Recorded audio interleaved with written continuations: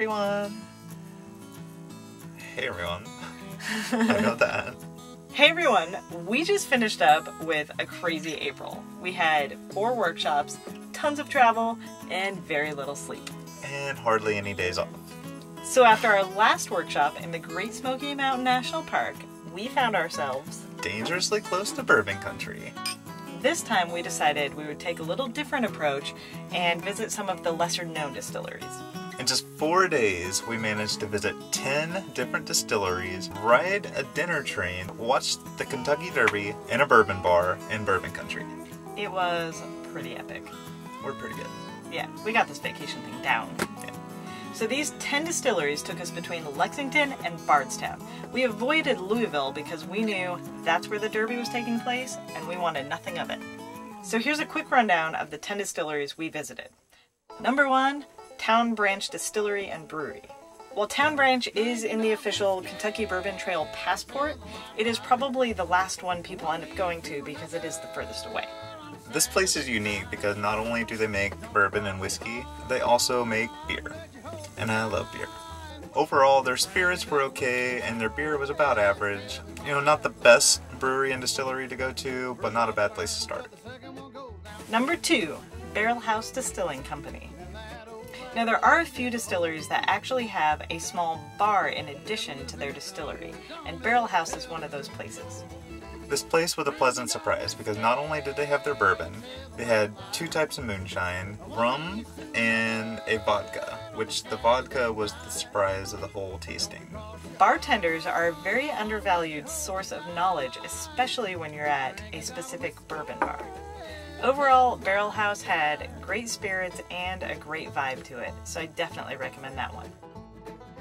Number 3, Bluegrass Distillers. This is definitely a place I would describe as off the beaten path. When we pulled up, it was this tiny little building with just a door you went into. The cool thing here is that we got to talk to the guys who were actually kind of rushing to work, but they let us back there right in their workspace. They let us stick our hands in the mash. The small scale distillers are pretty unique because you can definitely tell there's a lot of pride that goes into the work they do and they're really excited to show it off to people. After hitting a few places in Lexington, we decided to head to Bardstown. Now, on our way was one of our favorites, Four Roses. One reason we appreciate Four Roses so much is their upfront approach to talking about their past and how they used to be known as kind of the cheap, bottom shelf college bourbon. Now, that's all changed in the last decade or so when they started producing a higher quality product and rebuilding their brand name and reputation. Another pro travel tip is that most of these tours and tastings are going to cost you anywhere between $10 and $20. But at Four Roses, you can get a $5 tasting where they guide you through all their bourbons and you get to keep the glass. Number 5, Limestone Branch Distillery.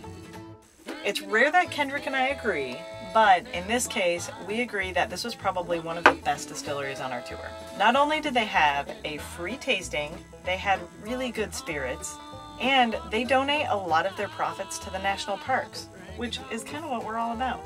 It's very rare when you go on distillery tours that you get to meet the actual people who are creating these bourbons and spirits. But at Limestone Branch, we were fortunate enough to meet Stephen Beam. And he signed the 2 bottles we decided to buy there. Even though Kendrick and I have been together every single day for like a year and a half now, we've gone on like 3 dates. So when I heard about this cool thing called a Kentucky dinner train, I made this guy take me out. Lucky me. It's not often that we do touristy things, but a 2-hour train ride through the Jim Beam Distillery property that included a big prime rib, dessert, a good choice of bourbon and wine was the perfect opportunity for a date night. If you're ever in the Bardstown area, I definitely recommend taking one of these rides. Number 6, the Willett Distillery. Our tasting at Willett stands out because we really got to know the person leading our tasting, Jim, a retired photography teacher, and it just kind of made it all the more personal. So the tasting at Willett is reasonably priced at free. The Willett 4-year rye is amazing, but also all sold out. So we bought the next best thing, which is their flagship Pot Still Reserve. Number 7, the Barton 1792 Distillery. Now, once you've done one distillery tour, you're pretty much prepared to see them all. Barton is a little bit different. This tour goes into a lot more detail, and they take you around the manufacturing area to let you see how bourbon is really produced. So if you're going to do any of the distillery tours, this is one we recommend. And it's free.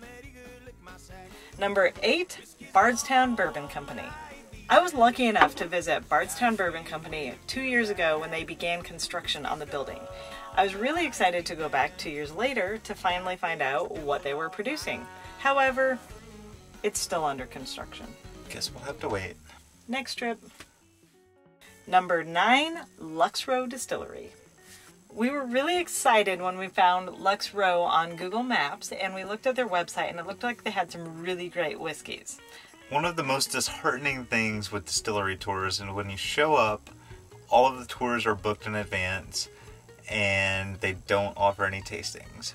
We left Lux Row without tasting their bourbon or seeing the distillery.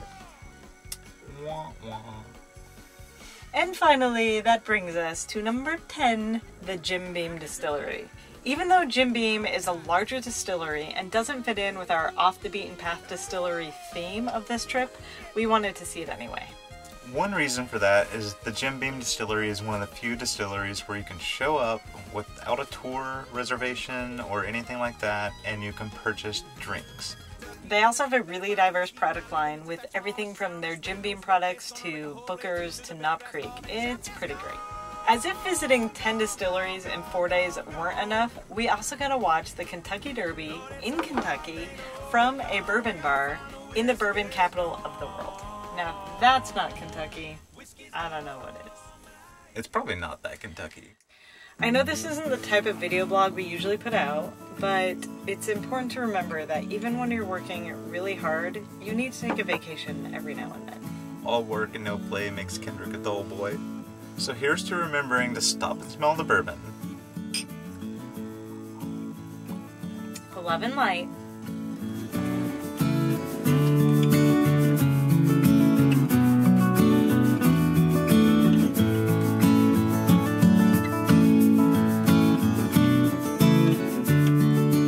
From a Bourbon Burr. Bourbon Burr? See what I have to work with?